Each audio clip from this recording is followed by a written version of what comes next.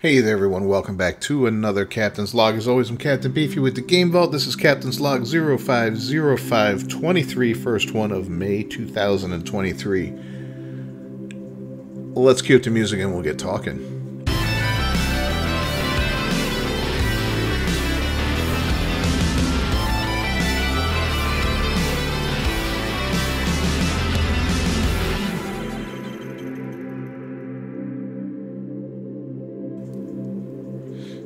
So we've had two major AAA releases come out since the last Captain's Log. One of them was Jedi Survivor, the Star Wars game, the follow-up to Fallen Order. Very highly anticipated big game. And the other was Redfall, a day one Game Pass release for Xbox. That was from Arcane Studios, which I guess is part of Bethesda. Both of these are very highly anticipated games, built up quite a bit. People were really looking forward to them, and both of them released to less than stellar reviews overall. Let's talk about both of them and in gaming in general on AAA games. There's been a lot of fails this year as far as AAA game releases. Not, I say a lot, but there's been a few. Look back at what was it, January, when Forspoken came out for PlayStation.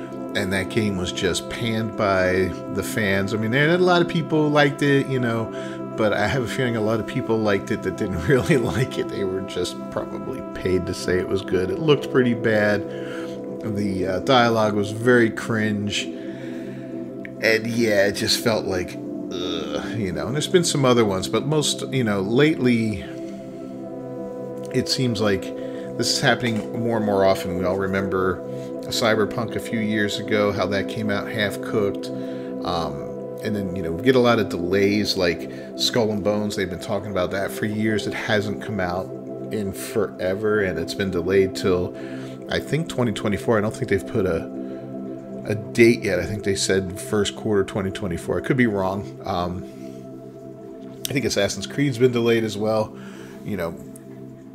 Should Redfall have been delayed? My God, based on the way it's getting ripped to shreds on the internet, I think they would have been better off just delaying that a couple months. But again, would it have helped? The game just doesn't feel like that great of a game overall from what I've seen. Now, I don't have an Xbox. I haven't played the game, but I've watched quite a bit of footage and heard quite a few opinions on it from people I know and trust. Watched some gameplay, and it just it looks okay.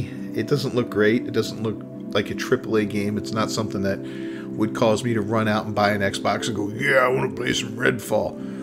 AAA game, when when it has cutscenes and they're like watercolor slideshows, that's kind of cheesy. I mean, you're paying for a AAA game. They had these great, really cool looking trailers for it. Everybody walking around all badass killing vampires. But most of the gameplay I've seen has been like shooting humans from a distance and then the occasional vampire jumping in and then, you're shooting him. It doesn't really seem that engaging or that interesting overall. So maybe delaying it wouldn't have helped. I don't know. People are complaining about the 30 FPS instead of 60. Yeah, that tends to be an issue, especially in first-person or shooter-type games. That tends to be a problem. Maybe the co-op's going to be fun. I don't know. Again, I don't have the Xbox. I won't be able to judge it firsthand. And then it looks like Jedi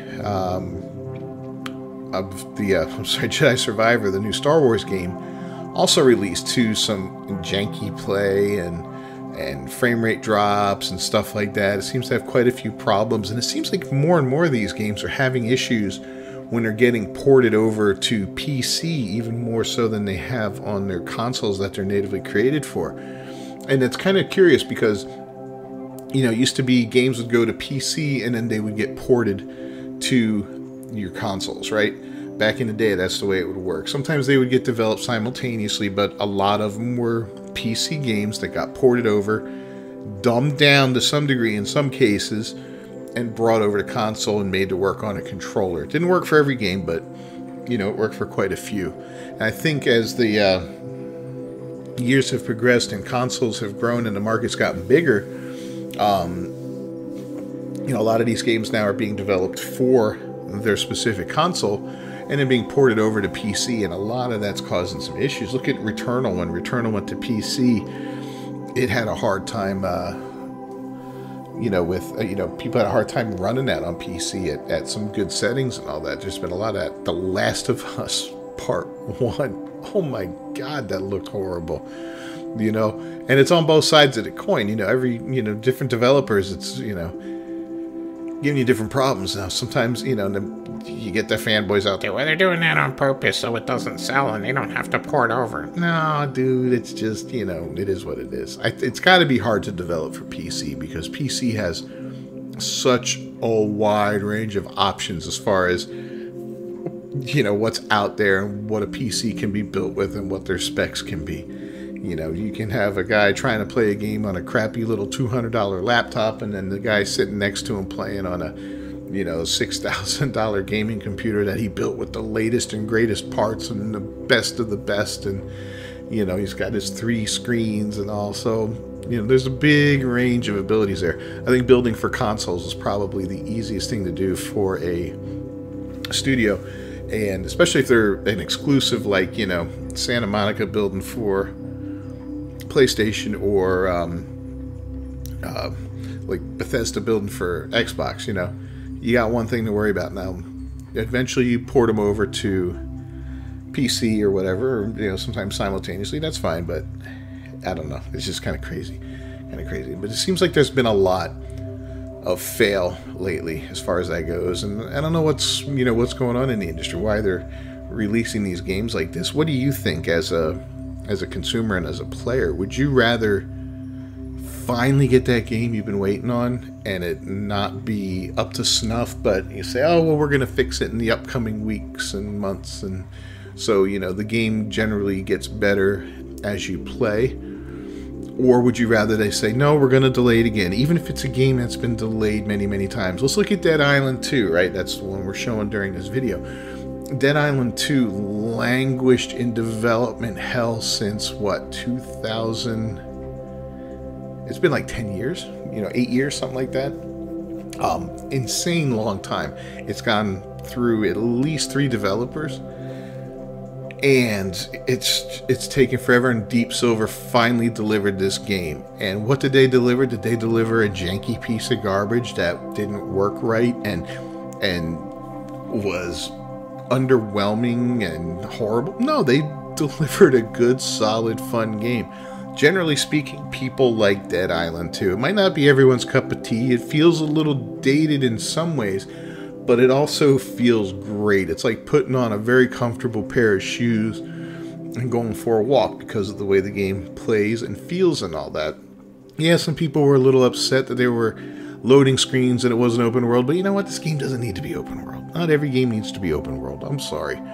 Open world's fun and all that. Yeah, it's great to do the exploring. It's great to go up high and look around and be able to go to that place you see far off in the distance on the map, but it's also nice sometimes to have a little bit of restriction and a little, the world is a little condensed so you don't go wandering off. Not every game needs to be 30 hours, 100 hours, 1,000 hours, whatever they want to make these games.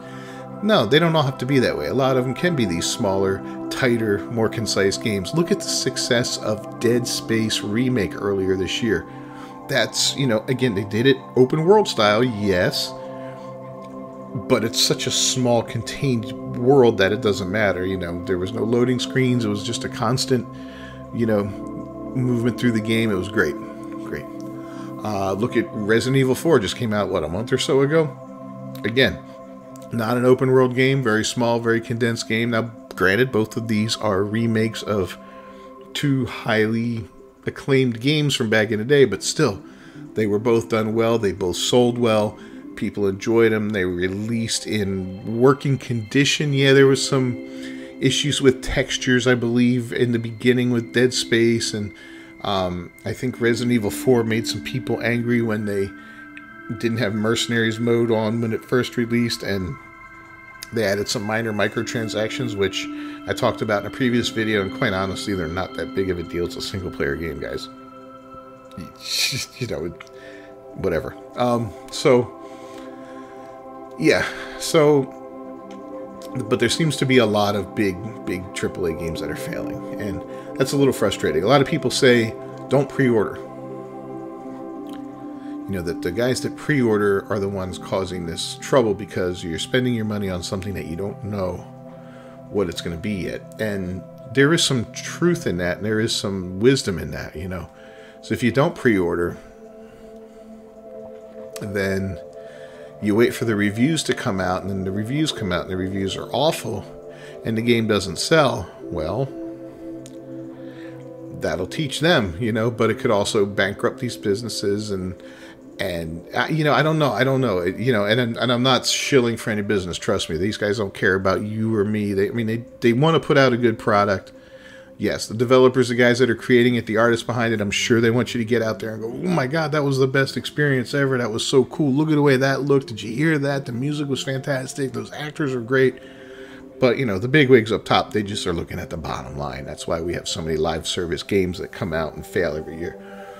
But, you know, and when you do videos and stuff like that, you got a YouTube channel, you kind of want to stay on top of things. And you want to do the pre-orders, and that way you get it day one and you can immediately start making content. Or if you're fortunate enough that you've been doing this for a while and have a good reputation, you're going to get advanced orders that will allow you to review the game ahead of time. You know, give you a couple days to play it, get through it, beat it, and then do a review so it's ready when the embargo lifts on reviews.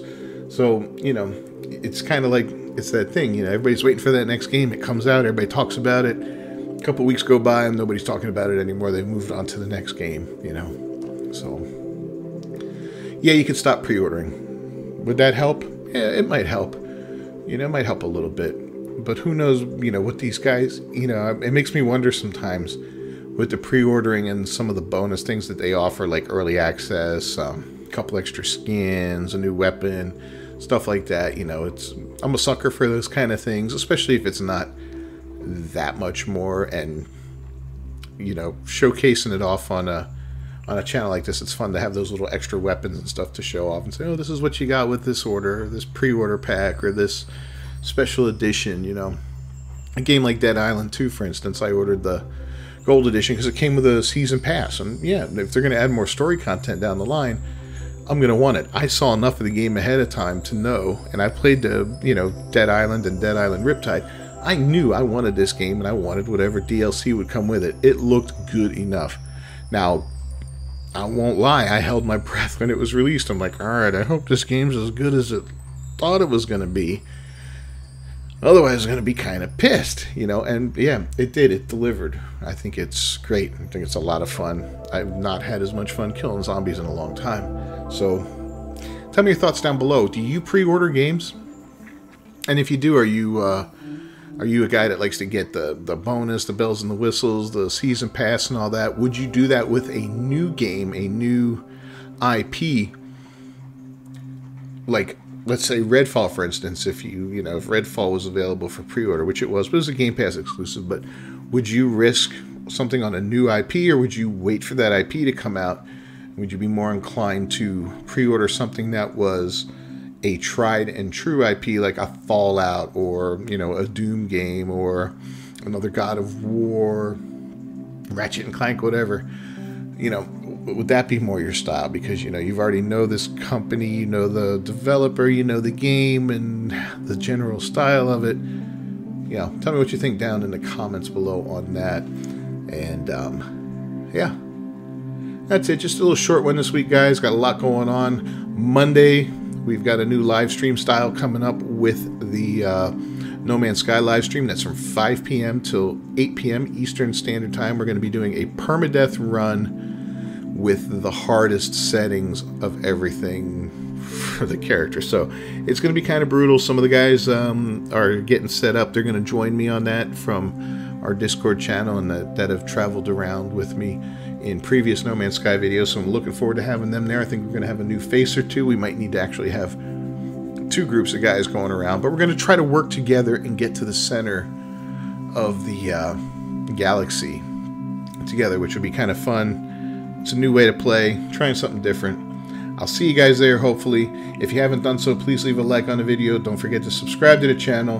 Ring that bell for notifications. I'll see you guys next time. Until Until then, peace.